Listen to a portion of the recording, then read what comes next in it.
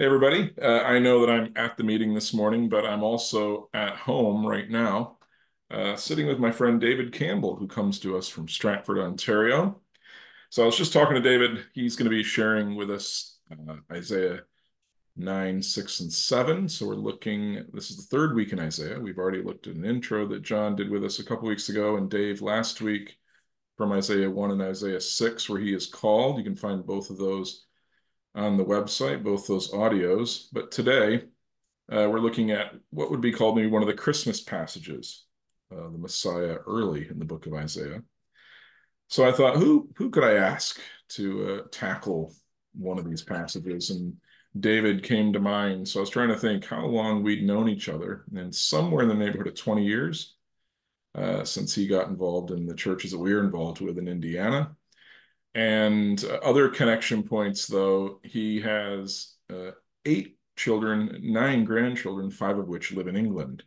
And I believe the first churches you planted were also in England. Is that correct, David? Oh, in Durham. Up in Durham. So many connections. In fact, he was just here last month. Travels quite a bit, preaches all over, and teaches all over the US, Canada, and the UK as well. He'll be in Phoenix probably when we watch this in the searing heat, something well over 30 or 35 Celsius. So it's great to have you with us, David. And I'm simply going to turn it over to you. In fact, I'm even going to make the screen just you, so everybody doesn't have to watch me watch you. And look forward to hearing what you have to say to us from Isaiah 9, 6, and 7. I'll pray, and then it's all yours. So, Father, we thank you for today. Thank you for this Sunday when we can once again look at this fascinating book of Isaiah and the prophetic words throughout it, the foretelling of the Savior, of the servant, of the Messiah. And we ask that you would use David this morning here as he speaks to us on a Tuesday night, but we're watching on a Sunday morning thanks to technology. May we all learn, may we all grow, and not leave here unchanged. In your name I pray, Father. Amen. So it's all yours, David. Thanks, Earl. And well, good morning, Overton. It's good to be with you uh, electronically, if not in person. And let me just start by reading these two verses uh, from Isaiah chapter 9 and verses 6 and 7. For to us a child is born, and to us a son is given, and the government shall be upon his shoulder, and his name shall be called Wonderful Counselor, Mighty God, Everlasting Father, Prince of Peace. Of the increase of his government and of peace there will be no end, on the throne of David and over his kingdom, to establish it and uphold it with justice and righteousness from this time forth and forevermore. The zeal of the Lord of hosts will do this. Now, in the first 5 verses of this chapter, Isaiah has prophesied concerning a future victory for God's suffering people. He says in verse 2, the people who walked in darkness have seen a great light. And in Hebrew, that's called a prophetic perfect. What that means is that the prophet uses something in the past tense to refer to something that hasn't happened yet. But he's so certain of it happening, he refers to it as if it's already happened. The people who walked in darkness have seen a great light, verse 2. And then verse 5, the victory will be complete. Even the clothes of the oppressing forces will be fuel for the fire. And the reason for this victory is given in verse 6, for to us a child is born. A child is to be born who will bring deliverance to Israel. To speak of the birth of this child, as I said, Isaiah uses this Hebrew prophetic perfect tense, a past tense which speaks of a future event. A child has been born. The significance is, as I said, that the future prophecy is so certain of fulfillment, he can speak of it as if it had already happened. So 700 years before the birth of this prophesied child, Isaiah declares, for to us a child has been born, is born, has been born. It's a past tense in Hebrew. Now, God created the world just by speaking. In Genesis, it says, and God said. And so when God speaks, it's not merely a prediction or a forecast, it's his creative word of power, which carries within itself its own fulfillment. Never underestimate the power of God's word.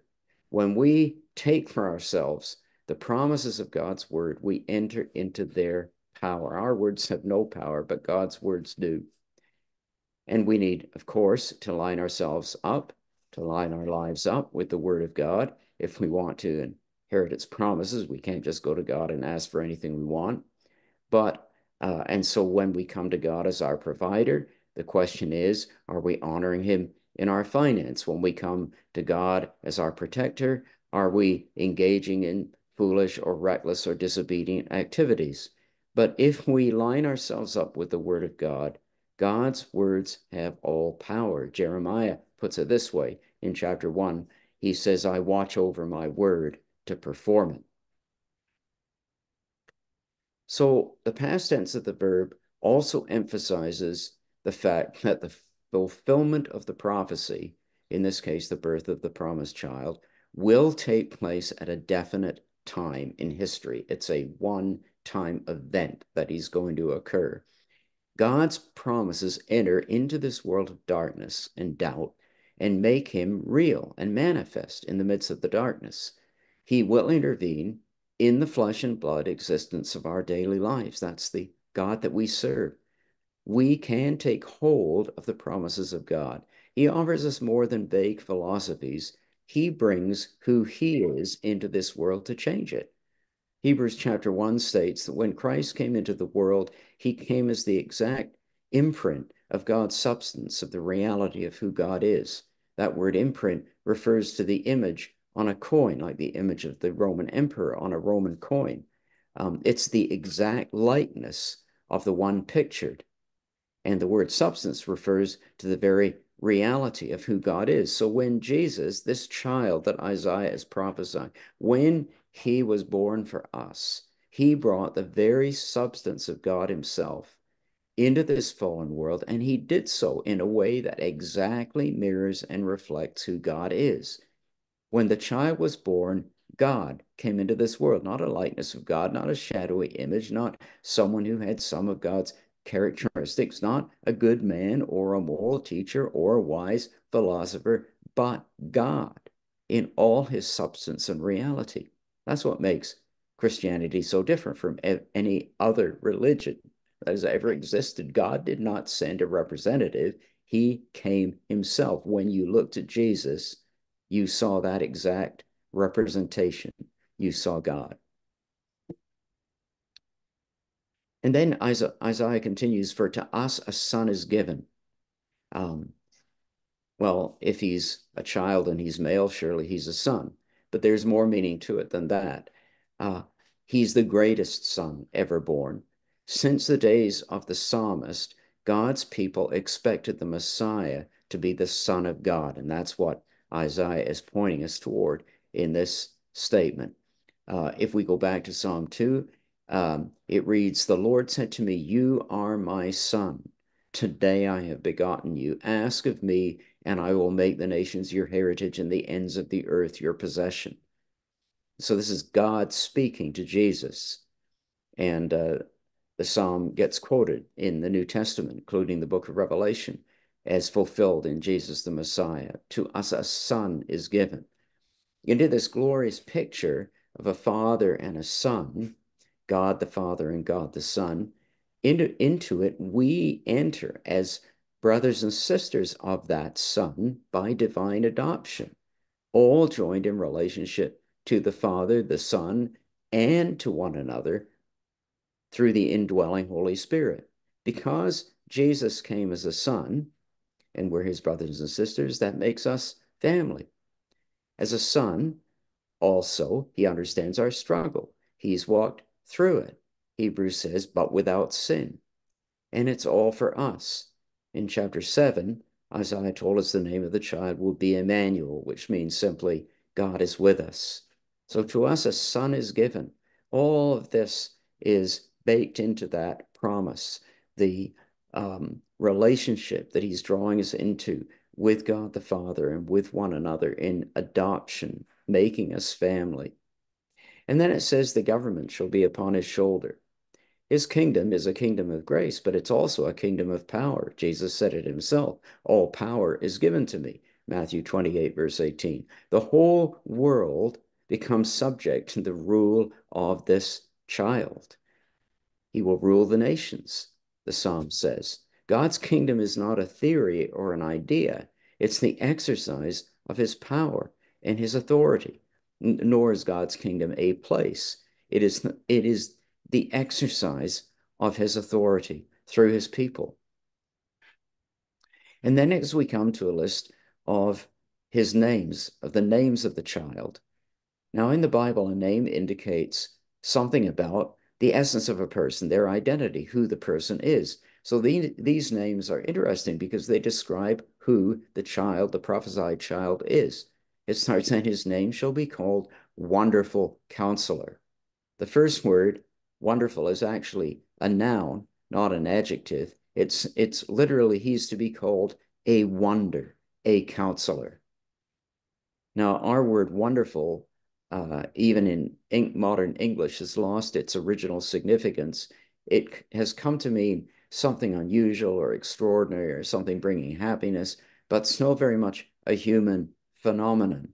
But the Hebrew word, however, is the one used to describe the incomparable, the impossible, supernatural wonders God did in bringing his children out of Egypt. Psalm 78 says he performed wonders in the land of Egypt. And that meaning is carried through into the New Testament phrase signs and wonders. So the Old English meaning of wonder is a miracle. It's not just something that's interesting or amazing or unusual, it's a miracle of God. And this child is to be a miracle of God, a wonder. A wonder has to do with God. The child is to be a wonder. He surpasses all human understanding. As we hear these kind of names, we realize we're being introduced by the prophet to God himself. The child to be born is God in the flesh. Isaiah understood that so far as he could understand it, 700 years before Jesus was born. And of course, he understood a few other things. If we read into the 52nd and 3rd chapter of his book, he describes quite accurately the suffering of Christ and his work of saving us from sin. But in this particular list, getting back to our text, in this particular text, all the other names in the list are defined by the first one, which is wonder. He is a wonder. He is supernatural, miraculous in nature, and that defines everything else that is about to come. But secondly, he's counselor. So Isaiah tells us that the spirit of wisdom and understanding will rest upon him in chapter 11. The Apostle Paul in Colossians chapter 2 tells us that in Christ are hid all the treasures of wisdom and knowledge. Every other king or ruler on earth is surrounded by counselors, but this king needs none of them. He himself is counselor. We live in a day when more information exists than ever before. The rate of increase seems to be exponential. But equally, we live in a day where the foolishness of human wisdom has rarely been more openly displayed in all the foolish and self-destructive ways that our culture is operating. But this child to be born is counselor, and him is the wisdom of the ages. And if we think Google, Microsoft, Apple, quantum physics, or artificial intelligence have something better to offer than Jesus, we are the greatest fools who ever lived. And he will be called Mighty God. Isaiah tells us that in the future, the faithful remnant of Israel will return to the mighty God. Chapter 10. But this child is the mighty God. Mighty is the word for hero. This is the hero God, the God who is a hero. If we think of Jesus as meek and mild, we've misunderstood the biblical meaning of those words. In Greek, those words refer to a strength so incredibly powerful, it willingly submits to the worst forms of suffering. It's power under control. That's what it means when it talks about Jesus being meek. Uh, when that child hung on a cross, he was not feeble or weak. He was on the cross by his own decision, controlling the course of history, even as his physical strength was draining away. But now, raised by the power of God, he rules the universe by the word of his power. He is the mighty God, the greatest hero who ever lived. We don't need any role model other than Jesus. Uh, even we we don't need all the imaginary characters of fiction that we look up to inspire us or real life hero figures. We have the mighty God in our midst. Christianity is not intended to be a place of celebrity culture. The only celebrity is Jesus. He is the mighty God. And his kingdom, we know, thankfully, for all of us, is a kingdom of grace and of love. But let no one forget, he is still the man who cleansed the temple, who faced down the Pharisees, who reduced the Roman ruler to silence, who stilled the storm, who walked in the water, and who raised the dead. He is our hero. And he is, Isaiah tells us, everlasting Father. Although he is the Son, the closeness of his relationship with the Father allows him to reveal the Father to men and women.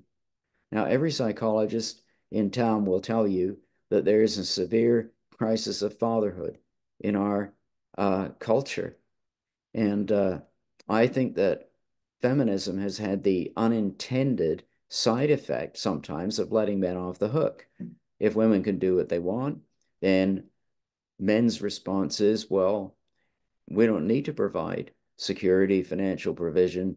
We don't need to lay down our lives. It's a wrong excuse, but it's real in our society. And uh, very rarely, when there's broken marriages, do you find the men are left looking after the kids. It's almost always the women. And so a generation has grown up without an understanding of fatherhood in large measure. It's frightening the number of children and young people that have been raised without an understanding of fatherhood. Well, this child to be born still reveals the Father. And one of the greatest tasks of the church today is to allow who the Father is in Christ to reveal himself through us. And in the process, speaking as a man, to call men up, back up to their God-given responsibility of reflecting his fatherly image to their families and to the culture in which they live. He is everlasting Father, and he is, finally, the Prince of Peace. Unlike earthly rulers, he seeks the greatness of his kingdom not in war, but in peace. Now, peace, biblically, the word does not mean the absence of conflict. It more refers to the resolution of conflict by a presence that comes in. Jesus brought peace between God and man through what he did. He resolved the conflict, and he brought uh, a state of, the Hebrew word for peace is shalom. It means wholeness, where everything is just right. But to do that, Jesus had to satisfy the righteous and holy anger of God against our sin by the sacrifice of his sinless self. And by doing it, he created this peace, this shalom, this wholeness, this health, this life that can be lived as God meant us to live. It's it's more than just peace as opposed to war. It's health and joy and provision as opposed to want and brokenness and sorrow. Peace in the world can only come where there's resolution of conflict. And that comes only when the cause of the conflict is removed. The cause of all conflict, ultimately, as we know, is human sin. And the child that is to be born, he's the only one who can remove that problem. Peace, in a worldly sense, is certainly better than war, but it usually turns out to be a temporary solution. More wars, we witnessed that recently in various places, more wars have been fought in the last 100 years than in all history before. The peace process, particularly in the Middle East, has been going on for 50, 60 years. And look how little has been achieved.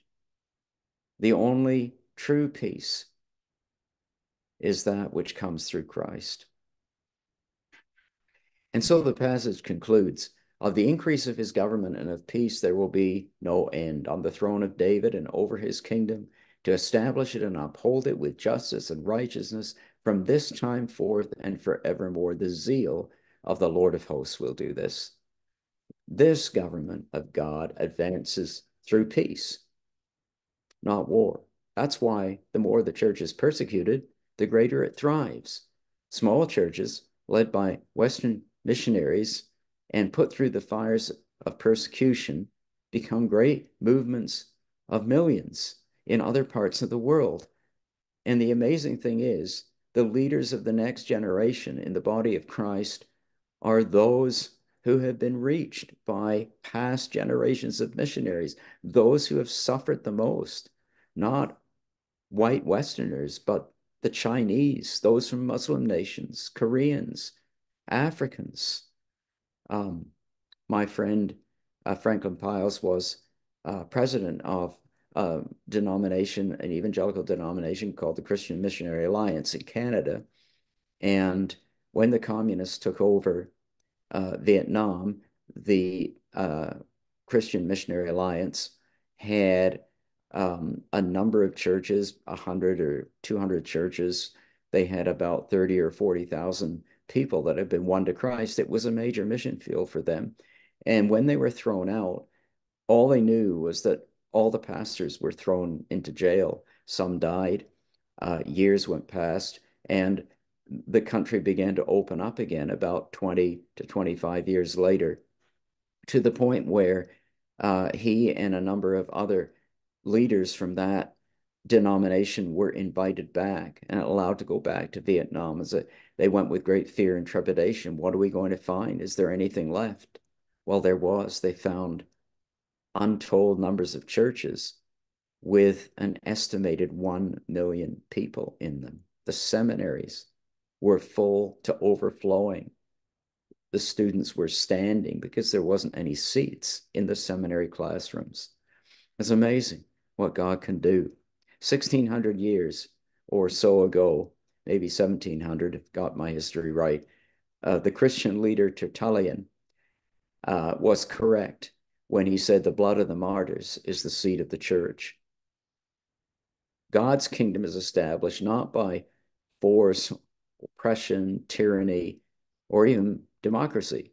It's established by justice and righteousness, the justice and righteousness of the child who rules it. And his kingdom is eternal.